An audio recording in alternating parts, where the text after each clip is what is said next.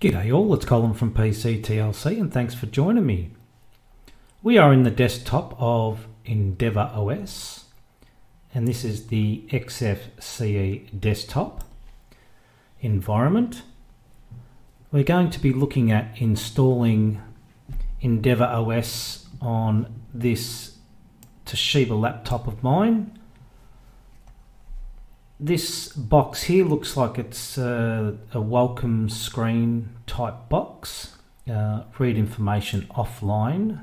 There's issues with the current Calamares offline installer. On the manual partition, do not use swap with Hibernate. It will result in not having a swap. If you want that, take swap without hibernating and configure it after install. On a manual partition on EFI systems, on creating the FAT32 EFI partition, there is no flag ESP anymore.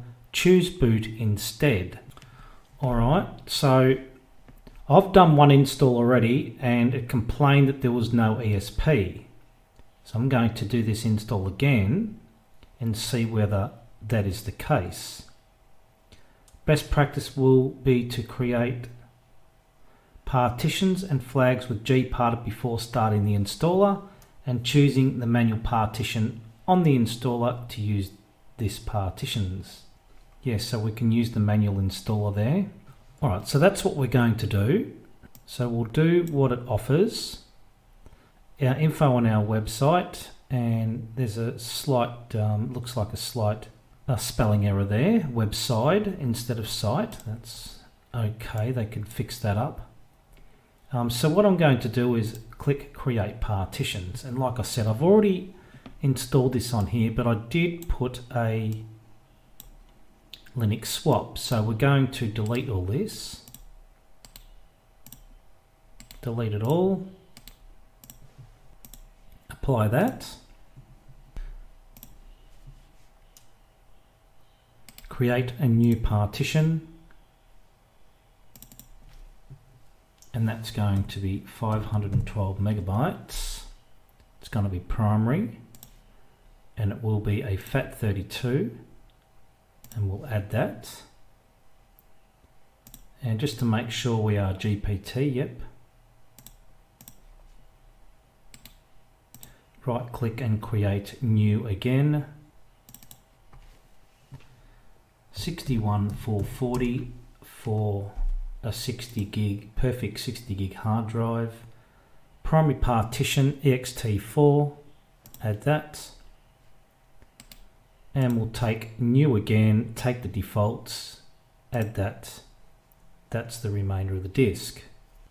Apply that and apply. Close that. Now that's complete, we can start the installer. Just to run back through this information here, what it says is on a manual partition on EFI systems, on creating the FAT32 EFI partition, there is no flag ESP anymore, choose boot instead. Best practice will be to create partitions and flags with gparted before starting the installer and choosing the manual partition on the installer to use this partitions. That's what I normally do anyway. Just wondering if we go to create partitions again, gparted,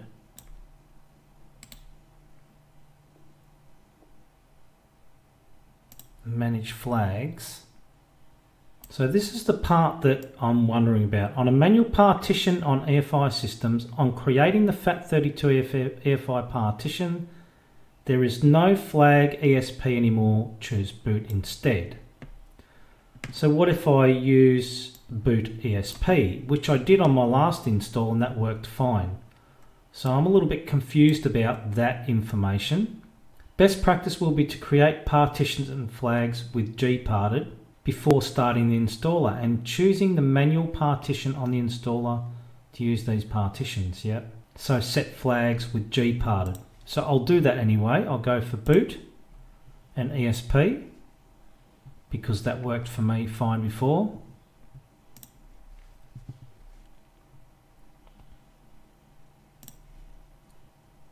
So that is done. and we've got an option here to install down here.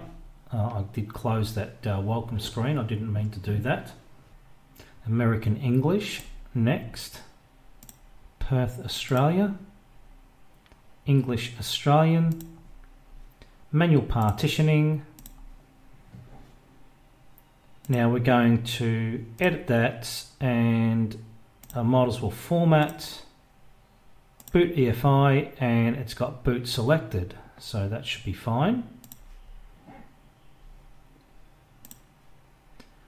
And that will be 60 gig, that's my root partition, so we'll format that, install to root, which is where the operating system is installed, and the rest is my data partition. I'm going to do nothing with that and go next.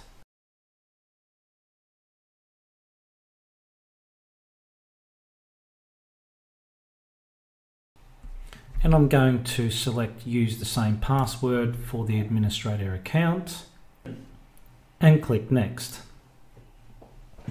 It'll tell you down here what it's going to do. Format 512 megabyte partition on dev SDA1 and format the 60 gig partition SDA2 with ext4, setup FAT32, SDA1, mount point, boot EFI, install EndeavourOS on ext4 on SDA2. So let's install that.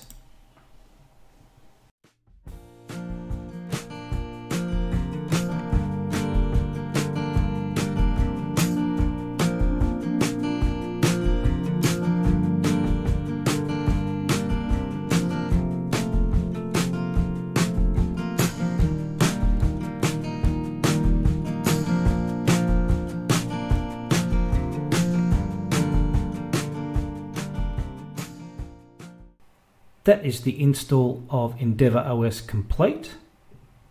I will reboot the system, set up simple screen recorder, and hopefully reboot and set up simple screen recorder, and then I can let you know that everything's gone okay. And I may even look at just doing a quick post install video on maybe creating a swap file, which is probably sounds like his best thing to do. So hopefully all going well, I will see you in the freshly installed desktop. Here we are back in the desktop of EndeavourOS. Everything has booted fine, so creating the boot ESP on the within gparted seems to have done the job, and it's booting fine, so there's no problem there. So we're just going to have a quick look at the system. First of all, might actually update. Sudo pacman -SYU, I believe, is the update. And we have 365 megabytes of data to download. We'll do that first. Y for yes. So we already have an error there. Hopefully that's not too much of an issue there. You will notice that the desktop changed after a little time. I'm not sure whether there's something managing the desktop there, the wallpapers there, or whether that was just part of the update. I'm not really sure about that. But that's the update complete. So what I'm going to do now is clear that off.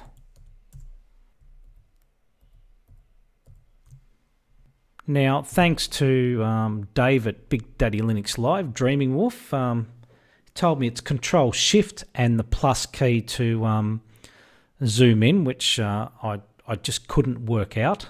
So I'm glad he told me that one, because that was driving me nuts, that. So what I'm going to do is I'm going to do something that I've actually never done before, is create a swap file, which I've never ever done before. So I believe the command is fallocate -i. It's going to be 8 gig. Now,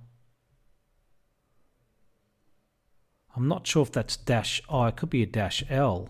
I think it's an L. Now, if you're doing megabytes, you would go 512 megabytes, capital M. I'm doing gigabytes, so I'm just going to go 8 with a capital G with a space / swap file. And yes, it'd probably help to use sudo. And password. And that should have been achieved. So now what we need to do is chmod 600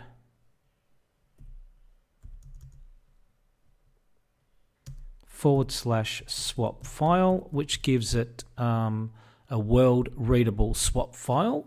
And I did it again, didn't I? Okay, now we're right.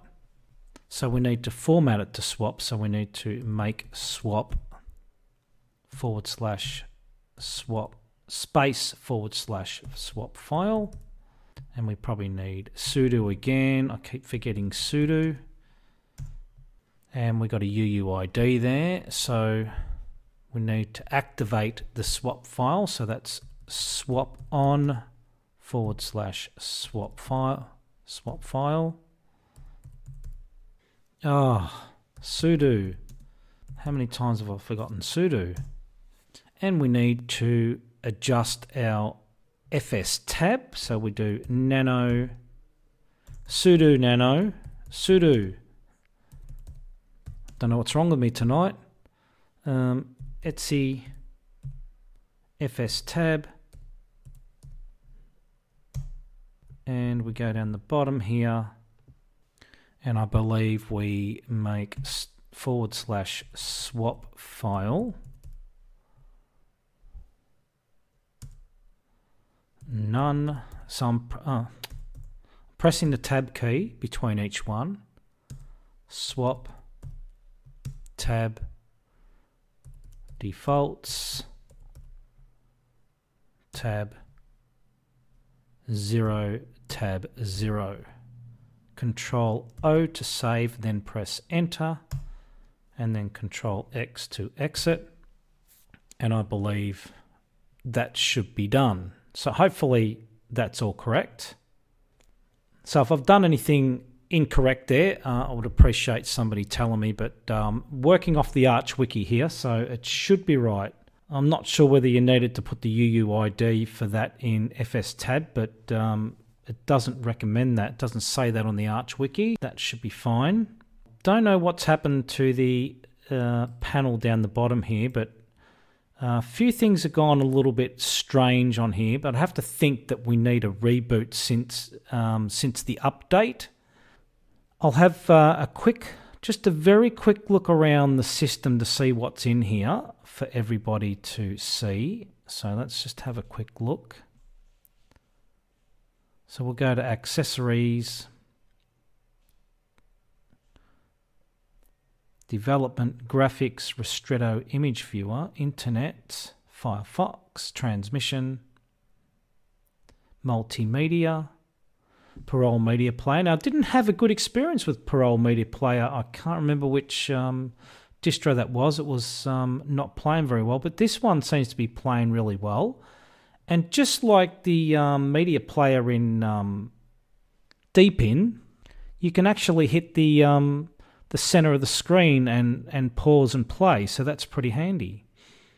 Well, at least play anyway. It allows you to play. I didn't check pause. It's the only thing I didn't do.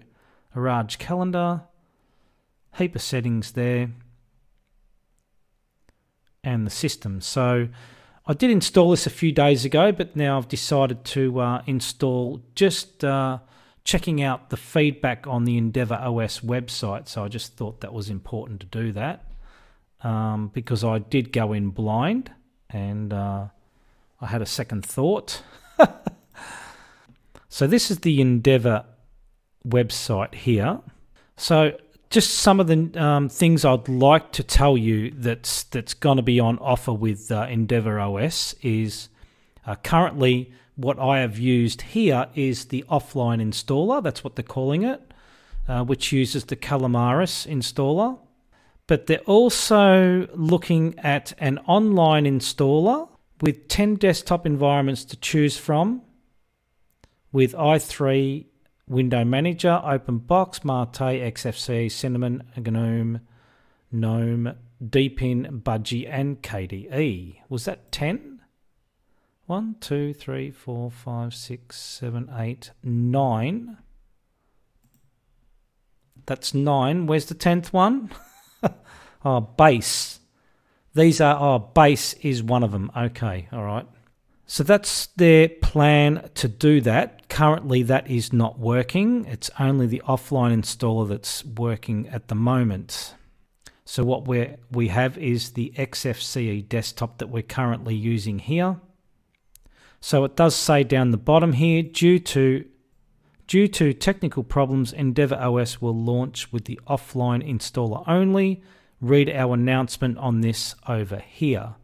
So let's have a quick look over there. So the beta releases have been all about the offline installer. Calamaris, as you know, Sinchi has caused serious problems to be working outside the EndeavourOS ecosystem, and it needs a complete rewrite to work.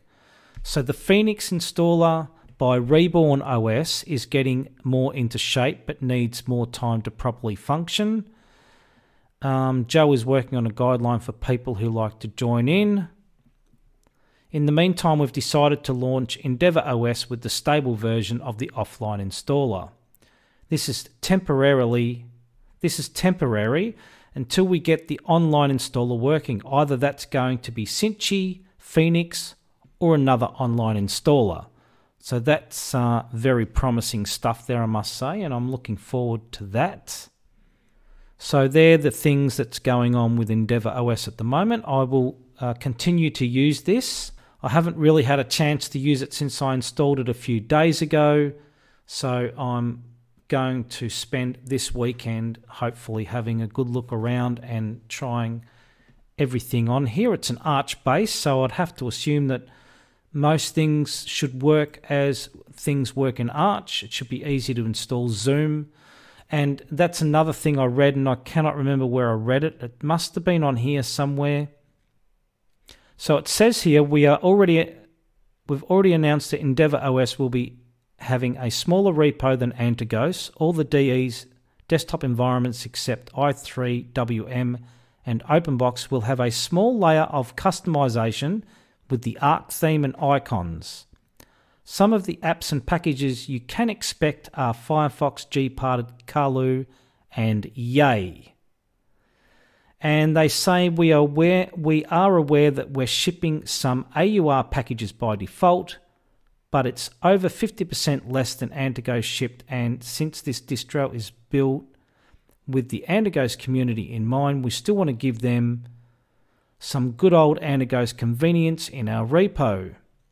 Our goal was always to deliver a system that's close to Arch and not vanilla Arch. We are still convinced that despite these pre-installed packages, EndeavourOS will be a system with less bloat than most of our competitors, with a similar active and friendly community. So they're shipping Yay by default. So if we have a quick look at that before I finish up the video, let's just try sudo Yay Zoom. Oh, you're not supposed to run Yay as root, are you? So I might just, I don't know what's happened with the font. Everything's gone a little bit crazy in here since the update, so I'll probably need a restart. So I wouldn't worry too much about what it looks like here. I just don't want to restart and start recording again. Yay Zoom, let's check that out. Looking for Zoom video conferencing and web conferencing service. So that's Zoom there. So Yay is working no problem out of the box. That's pretty cool. So we don't have to bother installing Yay. So I'm pretty happy with that. So that is the install and a quick look around and some quick information for EndeavourOS. Hope you enjoyed the video. Hope you found it interesting and informative. And thanks for watching.